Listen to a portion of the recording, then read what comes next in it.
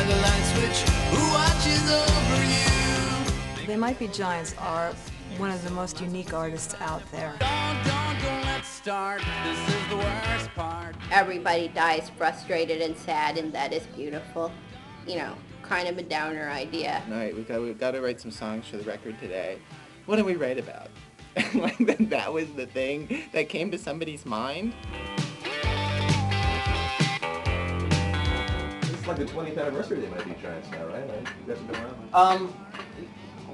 Well, we aren't the original members of the band, but if John and John, the original guys, were here, Yes. we have some stories to tell. You're probably wondering if there was sex exchanged. Were you leading up to that? People are filing out of the theater at this moment. Oh, this isn't like a Penny Baker documentary. Is this more like a fluff piece? I love them so much. No idea. We send them to the hospital, and they still want more. You know, it's very flattering.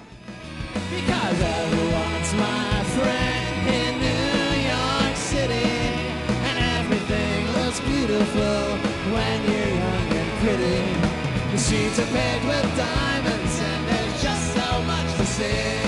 But the best thing about New York City is you and me. They'll tell that they love each other, they look at each other as friends. They're not going to break up the way most teams do break up at the peak of their fame. They want to go their separate ways. They don't get on each other's nerves, and they're both beautiful people.